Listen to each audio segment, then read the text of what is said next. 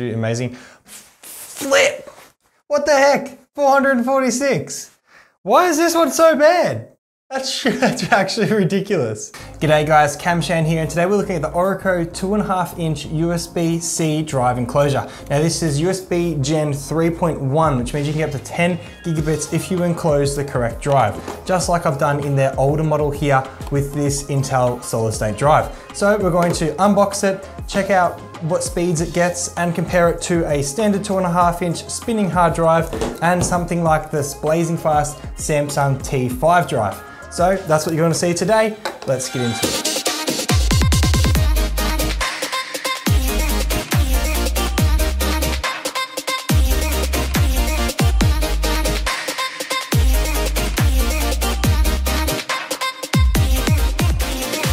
Okay, so let's check what's inside the box. So starting off, you've got a USB 3 cable with USB-C. Now you can tell that they're USB 3 because it'll have blue on the tip inside the USB itself. So you get one of them, and you're also going to get the enclosure itself along with some instructions. So the instructions, instructions have some vital information here. Let you know that you can only fit only a 2.5-inch drive, we know that, but 9.5 millimeters high. So that's the thickness of the drive inside, only 9.5 mils. So maybe measure whatever you're planning to put inside.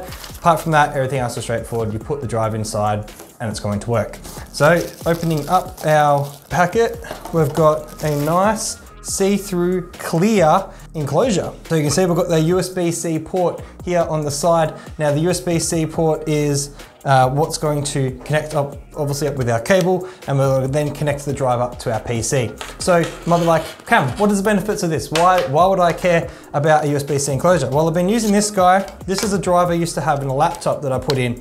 Now when your laptop carks it, you might be like, damn, I've lost all those photos, or I've lost all that information. I'm gonna have to take it to a computer guy to get fixed. No, you can just chuck them straight into an enclosure like this one. So this is their older one. This is a slower, just plain USB 3. And today we're testing out the USB 3.1. So if we take the drive just like so, and we're just going to slot it inside like that. So it connects up over the SATA and the power to the solid state drive, and you just slide over the enclosure, it clicks in place, and then you're good to go. So it's as easy as that to get this enclosure up and running. We've got a solid state drive, blazing fast speeds, but how fast? So what we're gonna do is we're gonna test out in the MacBook here. We're gonna test out a couple of drives. As I said, we've got a 2.5-inch spinning hard drive. So that's the one with multiple CDs inside, and it's just spinning, reading and writing. That's a mechanical drive. We've got the Samsung T5. These things are blazing fast. I use this with my Blackmagic cinema camera because it allows you to write a ton of data quick.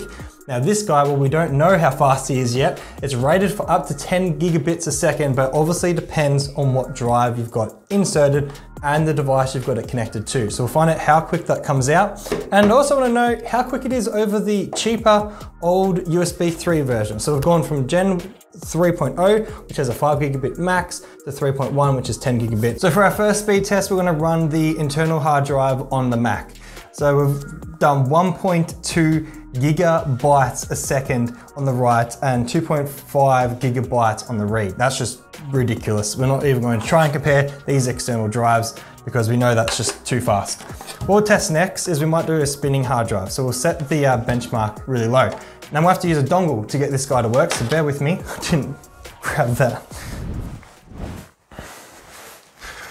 So it took me so long to find the dongle that I had to go to work. No joke. So yeah, Apple, everyone loves having dongles. It makes their life so easy. It's just really just a part of your workflow. To be honest, I left it in my suitcase after I went to Melbourne and forgot about that. So it was packed away. Speaking of which, if you want to see the footage from Melbourne trip, hit subscribe. I'm going to show you how I edited up some clips on the train, on the go, on my phone.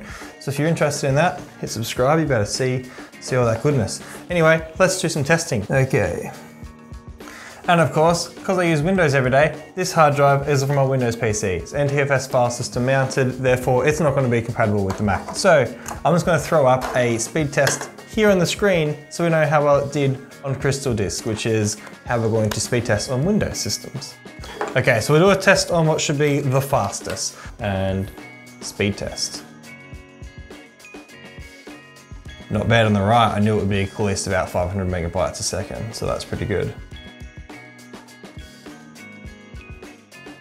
Yeah, read pushed over 500. Okay, so we wrote at 488 megabytes a second and we read at 513. So I knew it was gonna be pretty good because that's what I guess I bought this guy for.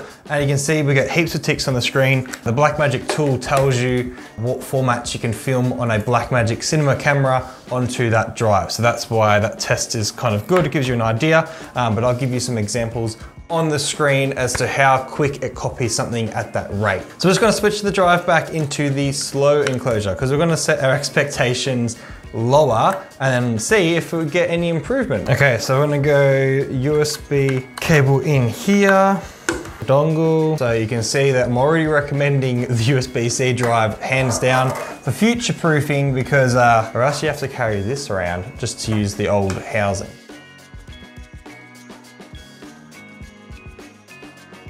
That's pretty bad. That write is really slow. 40 megabytes a second write. It should be at least probably near the 100. So that's not off to a good start. And our read is at the same. So that's pretty average. I wonder if it's the drive just decided to cark itself over all the years or if it's the enclosure. Good thing we've got 2 enclosures to test in. We've got 40.4 megabytes write and 40.3 megabytes read. Not great, nothing flash. We'll just do the quick little eject because the light was flashing. If you're wondering why you eject on your PC, if the light's flashing, it means something's reading and writing to the drive. So that means you do want to actually do it. If you don't have a light on your device and you can't really guess, well, you're best off just clicking it anyway. It's good practice. You don't want to lose your data. Let's switch over to the USB-C enclosure. Plug in the new solid state drive.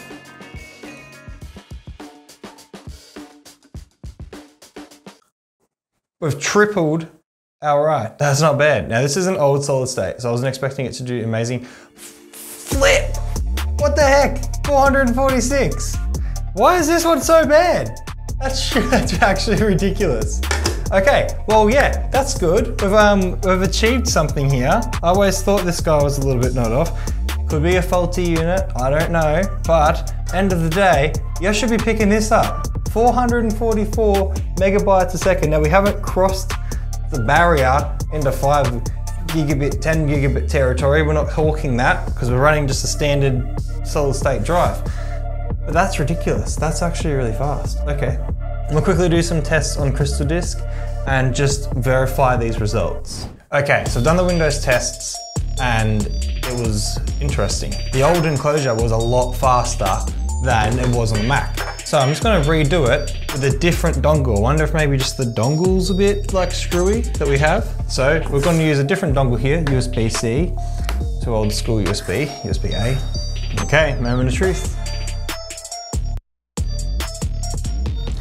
No, it's just absolutely taxed on Mac. Whoa, we're only doing 40 megabytes write. That's ridiculous. Reads the same. Okay, this is bizarre.